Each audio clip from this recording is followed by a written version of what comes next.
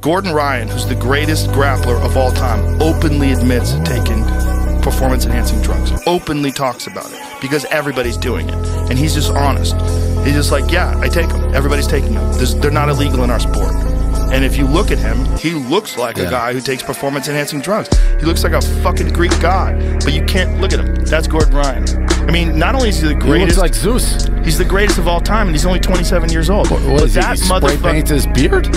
No, he died. He bleached blonde his hair. Yeah, he looks like Zeus. He looks like he could be the lightning bolt. But look at the fucking build on that guy.